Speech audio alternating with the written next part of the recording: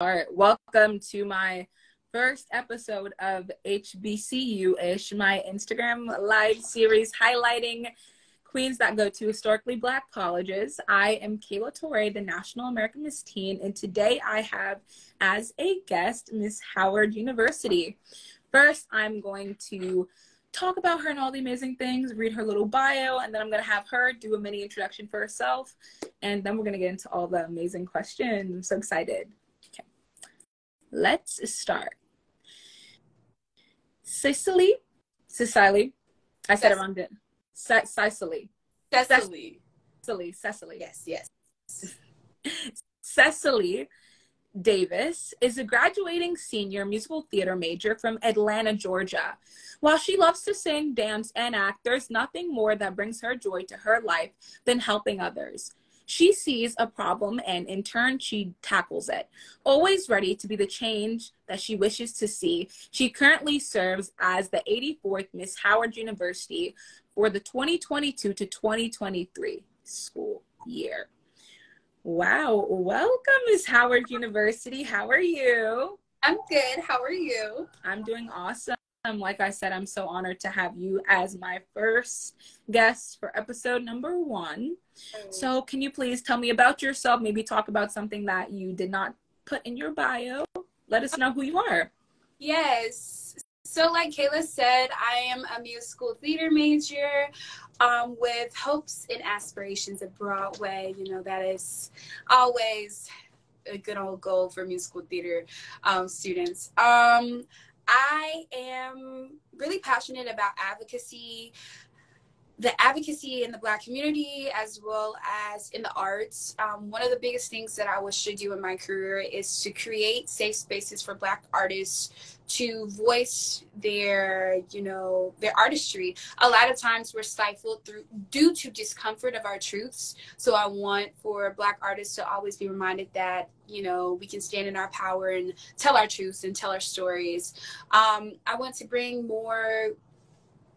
reemerge the Black community into the arts. So providing for more visibility of cabarets and orchestra concerts and symphonies and musicals and plays instead of just the normal TV and film and hip hop and R&B. So that's some of my career aspirations. I also want to be a mayor and I also want to go to law school. So I have a lot of different, pools that I dabble in, but that's way far down later in life. I have big dreams. Let's say that. Yes, big dreams that I know you will be able to achieve. That is so amazing. And you talked about the arts, and I am an actor myself, so I really understand the importance of getting the word out about the arts and educating the youth on that. So I love that you're able to put your passion and also the ability, your honor that you have of being Miss Howard University together. So I think that's amazing. Let's start with the questions, guys. So first, tell me about your experience in pageantry and why you began competing. So I began competing in my first pageant. Okay, so I used to always watch Toddlers and Tiaras with my mom on TLC. That was my TV show. And I used to be like, dang, these girls are crazy. They talking to their mom crazy. Just everything that went into a pageant, I was just like, I didn't understand. Like, you had to get a coach. You had to spend lots of money on fancy dresses. And sometimes you win, sometimes you don't. It was just such a world that was foreign to me that when I saw my middle school had a competition, I was like, okay. I used to watch Toddlers and Tiaras, so I know I'm not going to do that. But I do think I'll have a good chance at winning. So I ran from the 6th grade, and I won the 6th grade, the 7th grade, and the 8th grade. I went to a high school that did not have any type of pageant competitions for real.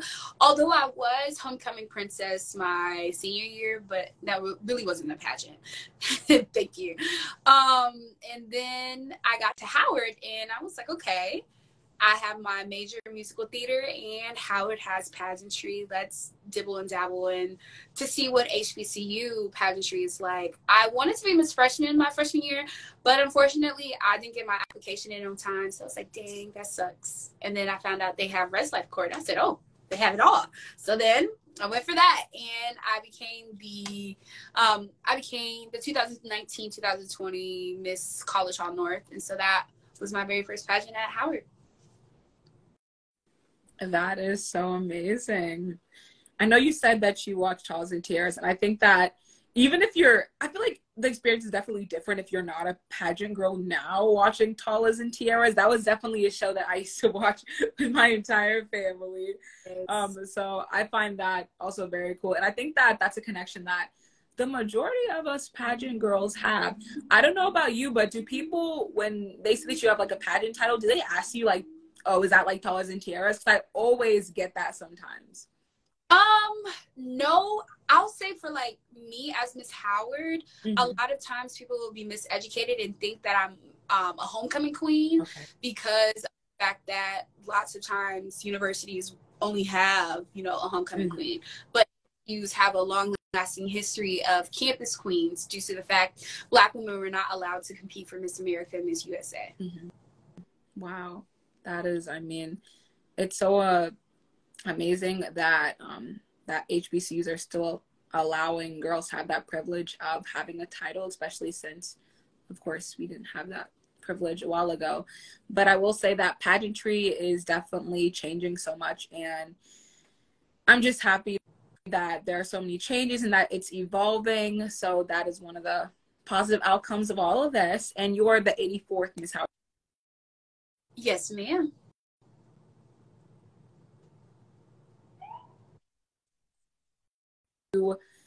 Have been able to have the privilege of having a long legacy, and you'll be a part of that legacy in the future.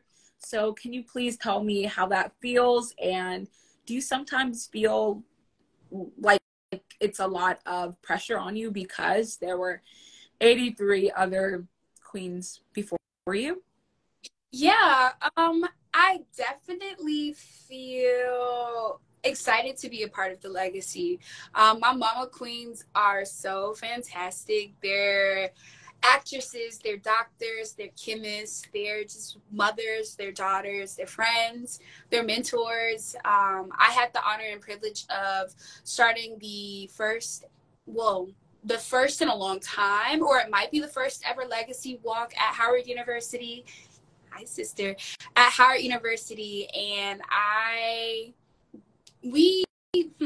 want to say from 1986 to 2022 from present, that's the lineage of Mr. and Miss Howards that we had present at the homecoming game. So I spent months reaching out to everyone, having them send, message chains off to all of their previous queens, and just trying to get the message out that I want to meet everybody. Like, I was so eager.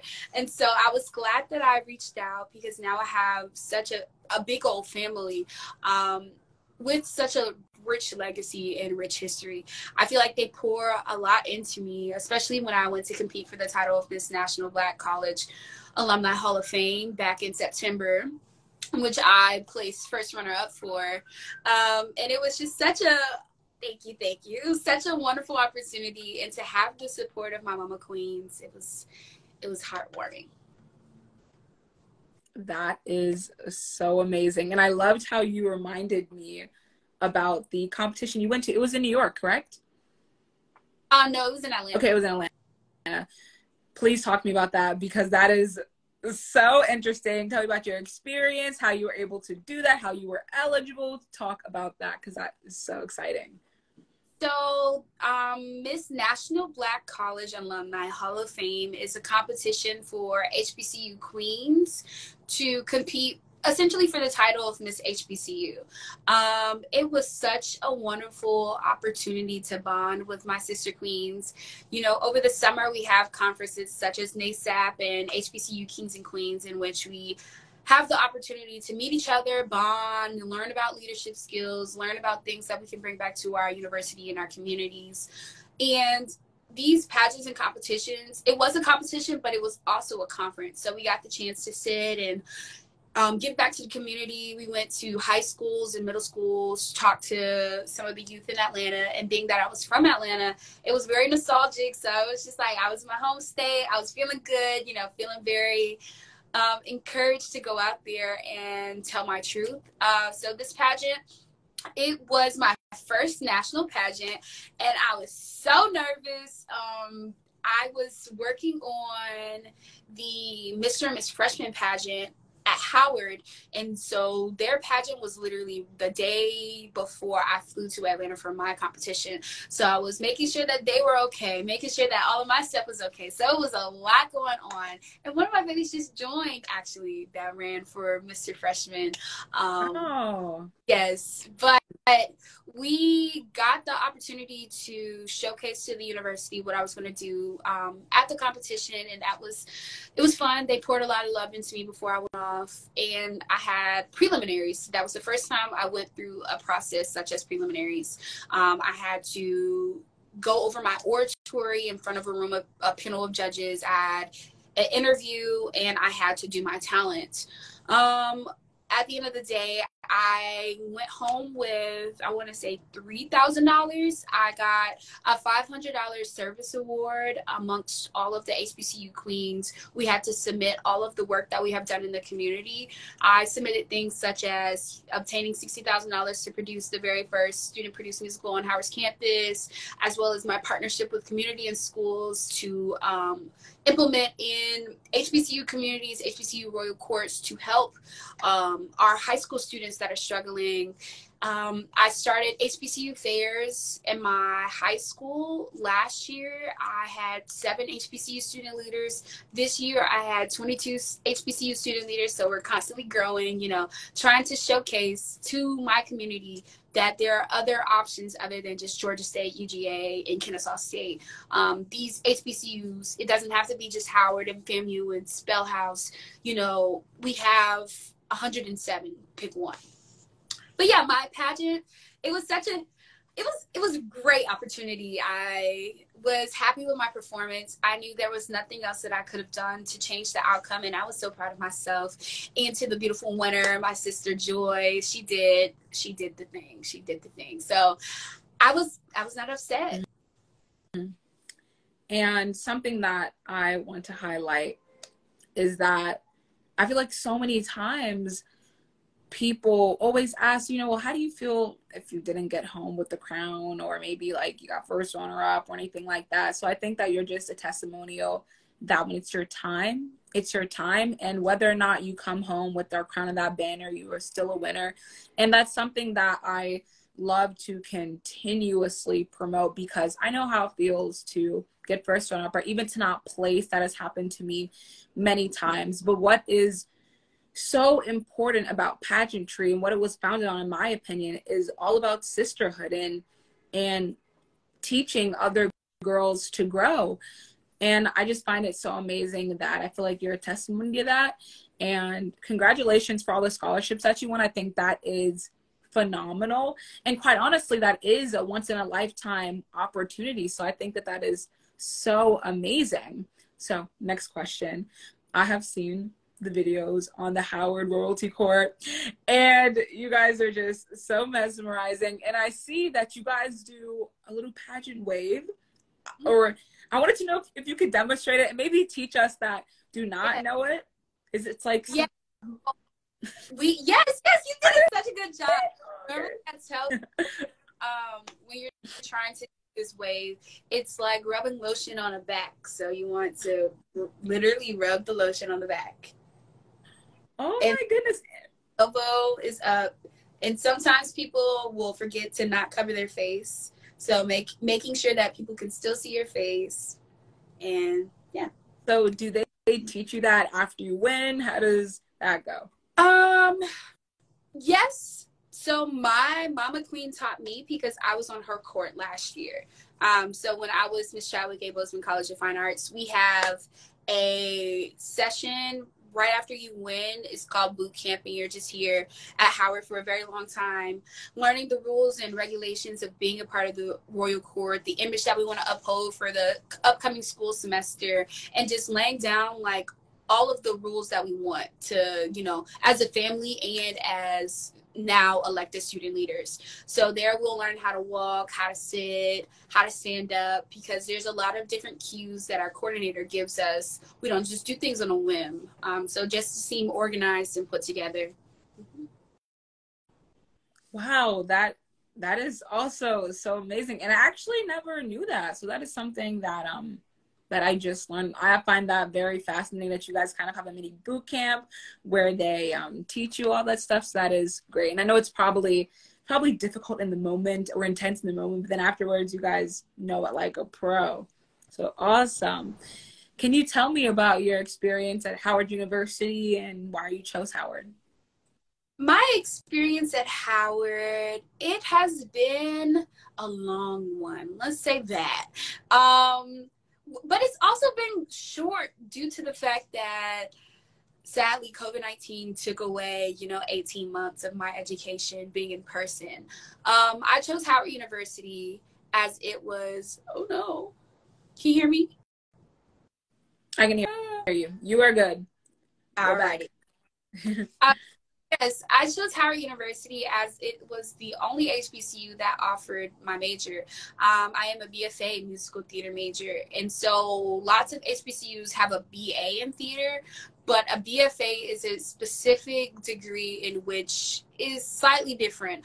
It's the actual performance of, so you're actually putting in the work and doing the shows versus the study of the arts, which is a BA.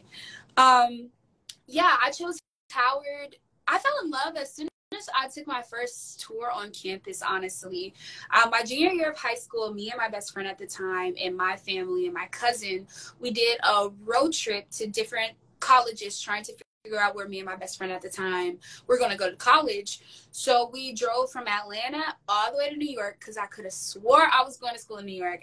NYU was a dream. Juilliard was a dream. Pace was a dream. I was like, it's one of those three. And then I got up there to New York and I was like, okay, this is too much. Like, it was very stimulating. And I didn't think that I was mature enough as an 18-year-old to be in New York by myself. So I made the executive decision that more homey feeling. I needed a grass. I needed a courtyard. I needed a place to, feel like I can escape from all of the noise and not constantly be drowning in like fast paced environment. So I left New York feeling kind of confused because I was like, what's going on? Like, I could have swore I was going to New York, but now I'm not liking it. I was like, okay, I still have Howard. I still have Elon. I still have NCAT that I'm looking at. But as soon as I got to Howard and I saw the grass and I saw founders and I saw just the presence of being on Howard's campus, I was like, oh no, I have to come here. I have to come here. I did a tour of the Fine Arts Building and they told me day one, we don't have a lot of resources. We are an HBCU, but one thing that we are going to teach you is how to be good. And I was like, okay, period, because that's all I need to be is good. Just get me there. I don't care how you get me there, but make sure I'm booked at the end of the day. So I chose my 4 years of a home. Going home for COVID, it was very, very, very, very confusing time. I wanted to stop doing school because of the fact that I was a musical theater major. So singing in a box and acting in a box and dancing in a box is not really conducive to, the work that I want to be doing. So it took a lot of convincing from my parents. They were like, no, you're not jumping out. You're not jumping out. I was like, please, like, I don't want to be here. But I knew that I had to keep going because my parents said so. And clearly God had a different plan for me. He knew if I would have dropped out, I wouldn't be the 84th Miss Howard University.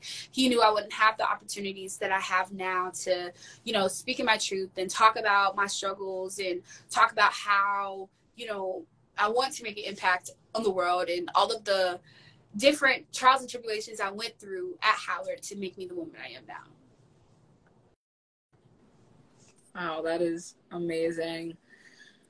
I know for me, which I feel like similar to what you said, or it's just experience that I feel like a lot of us have when we're a senior in high school and we're trying to figure out colleges, is we will see a school and we'll be like, I want to go there. This is the school that I'm gonna go there. Everything is gonna, be good when I go there. And I think sometimes either reality hits us or we actually kind of realize like, maybe I don't want to be here. Maybe I won't flourish as much as being there. And I know for me, I really wanted to go to school out of state. I mean, me and her, I think we kind of like texted like beforehand. And I know for me, like, it kind of hit me last month where I was like, wow, I think I was better off. And I'm kind of happy that I stayed home, because I feel like, I guess everyone's experience is different. I feel like me personally, I felt more comfortable at home. And like you said, you felt when you got on that Howard campus, you knew that that was your home. So I guess that's something that we could just tell everyone, that pertaining to college, I guess, is, you know, it's okay to feel confused, because that entire experience in itself is very, very stressful. Now, Yes. let's talk about all the things, the arts, because you said you're a musical theater major, BFA, and I'm a BFA acting, FTBC major. So we have a lot in common. Listen, guys, we're going to be starring in movies together. We're gonna be starring in movies together. You're gonna see a manifestation, of course. So talk to me about how you got into musical theater. It's really so funny. I was 5 years old, and I saw an ad in the newspaper that a high school near me, Heritage High School, which ended up being my high school that I graduated from, was doing The Wizard of Oz, and they were looking for munchkins. So I was 5 years old, I was short, and I was like, Mom, I really, really, really, really, really, really, really, really want to do this musical. And she was like, okay, if you get your brothers to audition with you, you can go to do the musical. I was like, okay, bet. My brothers are 3 years older than me. So I'm begging my brothers. I'm like, please, please, please, please just come audition with me. You can do bad and like not get in. Like, you just have to come with me. So they came. We all did our audition. Boom. I'm like, yes, I know I'm going to be in it. Woohoo. We're waiting on the cast list, Cast list comes out, and my brother's on the cast list, and I am not. So I'm just flabbergasted, because no way you did not cast me, and my brothers didn't even want to be in it.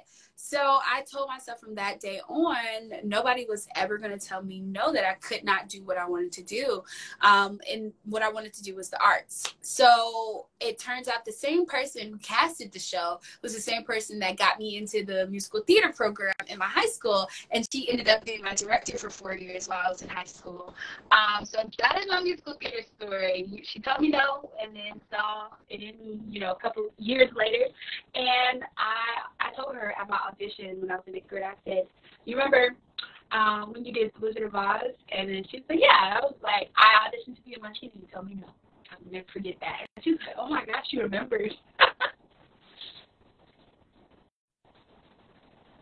Oh my goodness, that is so funny. She was like, oh my goodness, you remember it now. I would literally remember too, because when I started acting, I was around the same age as you. I didn't do my first production, I think, until I was 9. And similar story to you, I did not get the role I wanted to. We did Aladdin, and I was a tiger. So it was similar to you, where I didn't get the role that I wanted. But I think that having those experiences, you could agree with me or you could disagree, whatever you think. I feel like for me, it helped me a lot as an actor, because it showed me that sometimes when you don't get the role that you want, it's not necessarily that you aren't good enough, but I feel like it's more of, redirection. Maybe you need to work harder. So I think that that's honestly helped me a lot acting. So I find it so amazing that you have that story and that you're sharing that story, because I feel like so many people think, oh, well, you go to an amazing school for the arts, so you must get every single role that you want, or like your journey must be super easy. So I find it great that, you're being very transparent, because it's definitely what we need. Now, talking about the journey and your road, can you speak to me about maybe a challenge that you've had that you overcome, or maybe anything that you experienced, or during a time that you really felt like, wow, I want to give up, but then you knew not to give up? I can talk about just being a musical theater major, period. Musical theater is musical theater and acting is a very subjective major. Being that, math, 1 + 1 is 2. There's facts behind it. No one can ever argue that. But to have professors say whether or not you're good at acting or singing, it's really up to, what their personal preference is. You can have one professor that thinks you're amazing and one professor that's just like, oh, she aight. So that's one of my biggest, that was one of my biggest struggles, first starting out, was always seeking validation from people, whether it be my classmates or my professors, and putting on performances instead of, standing in my truth and acting through a lens of truth instead of a performative nature. It was really just this misconceived notion that I created in my brain that acting was acting, when acting is really just existing. A lot of people don't realize the work that it goes into the art that is musical theater and acting and drama. It's not just picking up a script and just talking. It's really deep diving into these characters and into their traumas, into their lives. Like, you have to make it so unbelievably believable that they think that it's you. They think that they're not getting their money wasted. They think they fall in love with you. They go through your heartaches and your pain. And a lot of people, they just don't know that. So that was one of my biggest struggles, and just realizing that, like, not everyone is going to, you're not going to be everybody's crowd, like, in period. That's in life, whether it's friendships, whether it's artistry, whether it's your job. Sometimes you'll go through instances where you really, really want to connect or really, really want to have something, and it's okay for it to be a not right now, or it's okay for you to grow in it and not bask in the fact that it's not going the way that you want it to.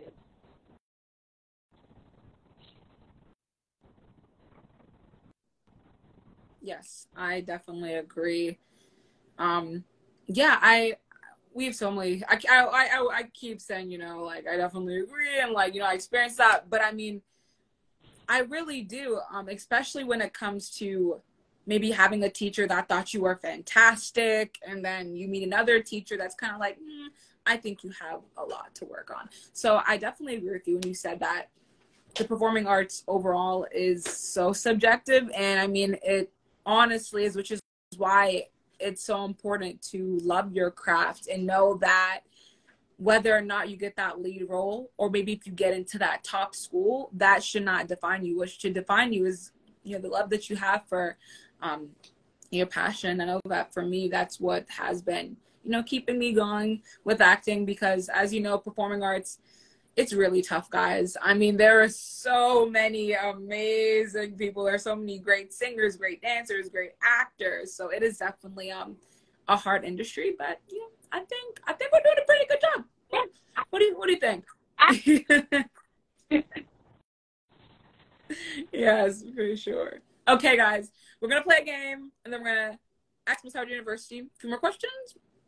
So we're gonna be playing the quote game, Black History Month edition. Now, on my last live on my National American Miss Teen account, Miss Howard University did good. She got 2 out of 3. I was very happy for her. Very good. Let's see if she could start this time. I really want her to get a 3 out of 3. So we'll see. I think she's ready. Ready? Okay. Okay. Let's do this, guys. Okay. In the end, we will remember not the words of our enemies, but the silence of our friends. Is that Barack Obama? Is that Beyonce? Or is that Martin Luther King?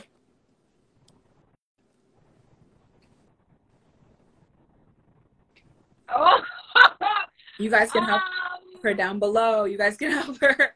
That is a hard one. It is a hard one, for sure. I don't even know what would logically. It's the silence of our friends.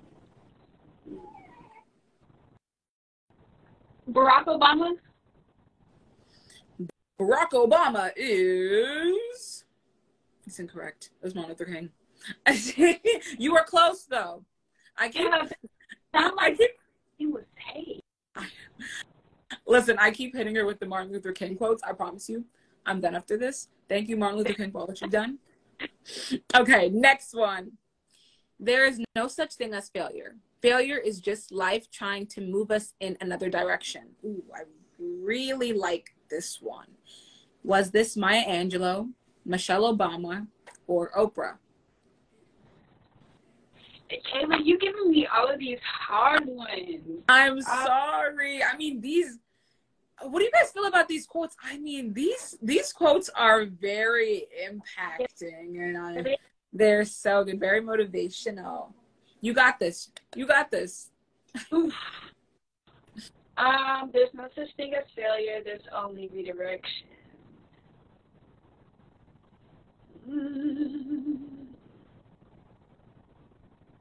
Oprah. That is correct. Yay! I feel like that definitely sounds like something Oprah would say. Yeah. So inspirational. Okay, guys, we got one more from Miss Howard University. Be passionate and move forward with gusto every single hour to every single day until you reach your goal. This is a little musical theater, acting, entertainment industry quote. Who was this by? Was it by Tyler Perry, Spike Lee, or Ava DuVernay?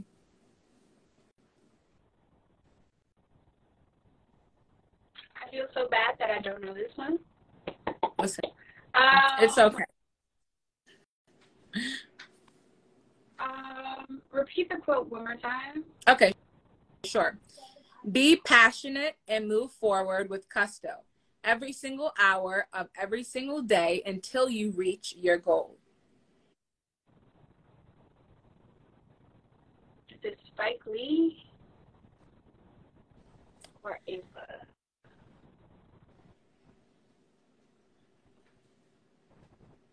I don't know. You got this. Listen, I know you got this. I know.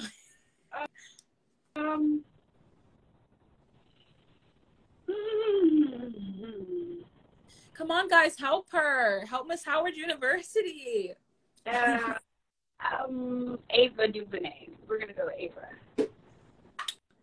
You? All right. Yes! Hey! Okay, guys, do you think I should give her another one since you got 2 out of 3 last time, or do you think she just only deserves it?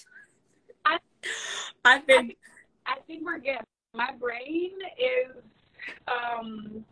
trying to recuperate. Yes, it's trying to recuperate. Right. It's okay. It's okay. I think I'm good. Okay, we're back. We're gonna ask Miss Howard University a few more questions, and if you guys have any questions, please comment down below. I mean, anything. So I'm gonna ask you some Black History Month questions. Okay. Growing up for you, were there any traditions or maybe celebrations that you and your family did for Black History Month? And if so, tell us.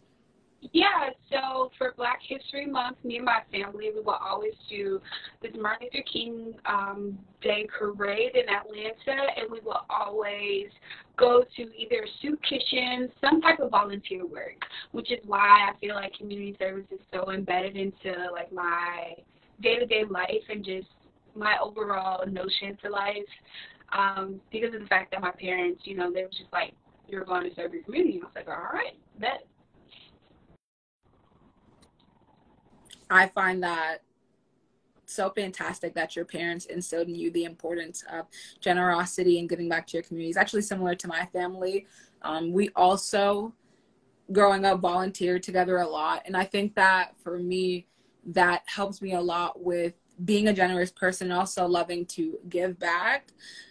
For me, during Black History Month, one of my favorite things that my family and I would do, it was not during Black History Month, but I always felt like it was something that could have been during Black History Month. We would go to a dance at the Community Dance Center, and we'd watch some of the dancers dance at the Apollo Theater, and it was Kwanzaa night, and it was so amazing. And I always felt like it should have been during Black History Month, but Kwanzaa is in December. But that is actually one of my favorite memories.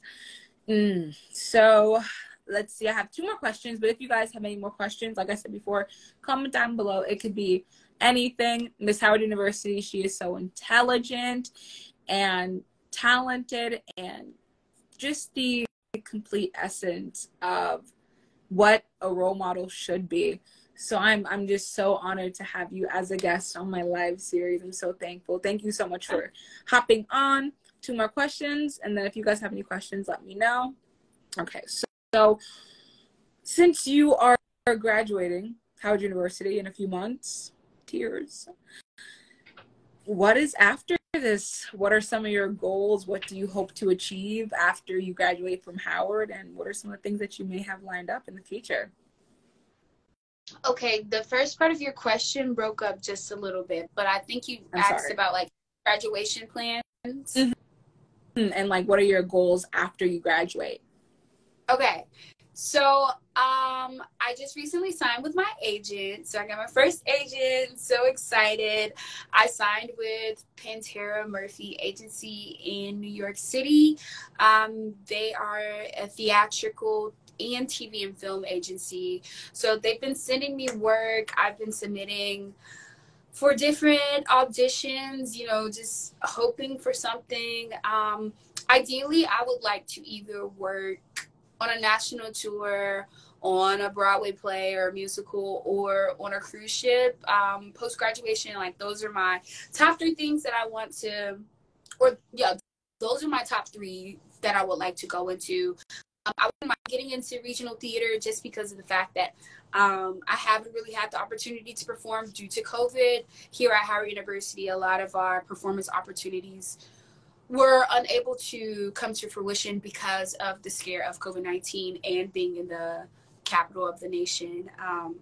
So I'm just ready to perform, honestly. I am very blessed to have an agent to, you know, represent me and to make sure that my brand is saying what it is that I want to, you know, portray out to the universe as a Black artist. And I'm just ready to hit the stage. I am so excited for you. I know that you will be so successful in the future, and you are already successful now. So it is only up from here, and I cannot wait to say that my friend is on Broadway or she's on a cruise. Can't wait to tell people that. So I mean, if you guys have not heard this girl sing, she is phenomenal. And when I tell you phenomenal, and whenever I watch musical theater people, since I'm acting is like, you know, that's what I love. I always watch musical theater people and I'm like, I want them to act more when they sing. And when I watched your video, you had a perfect balance of acting and singing. So I just want to commemorate you on that. She is phenomenal, guys. After, like, follow her, go on her page, watch her content. So amazing. So my last question for you is, what is something that you hope to see change as a African American female in the entertainment industry? Ooh. One thing that I would like to see change in the entertainment industry as an African American female is the audiences of that attend these different shows. I think it's about time that the Black community becomes reemerged into all.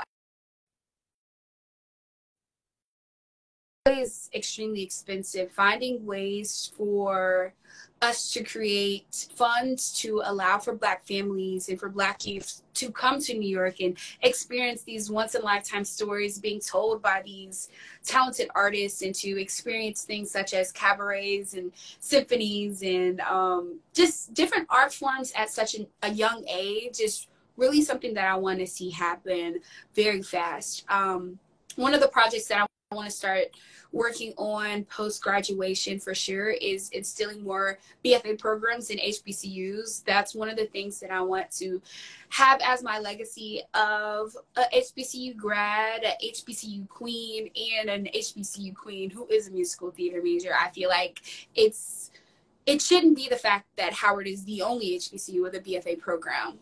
While Howard is the Mecca, Howard is not the only HBCU.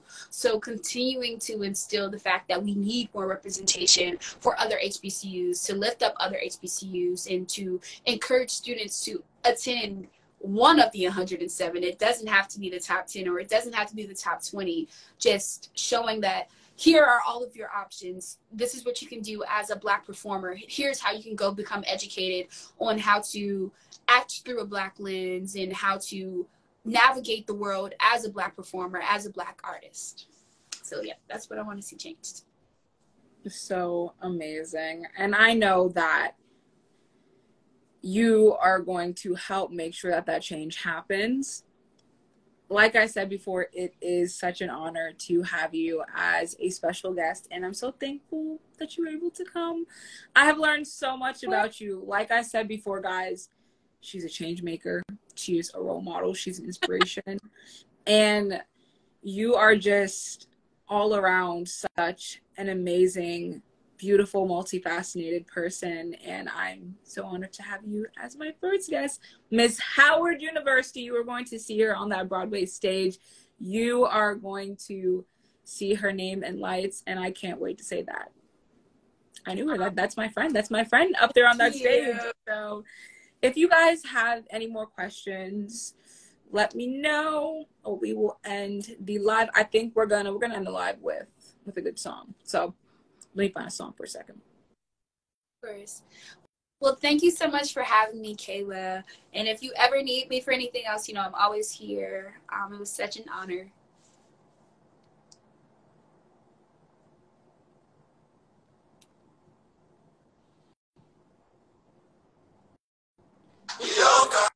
Okay, guys, I'm my favorite song. We're ending live on this song, Burner War. Okay, thank you so much again, Miss Howard University, guys. Clap it up for her. Virtually. Thank you so much again. Such an honor.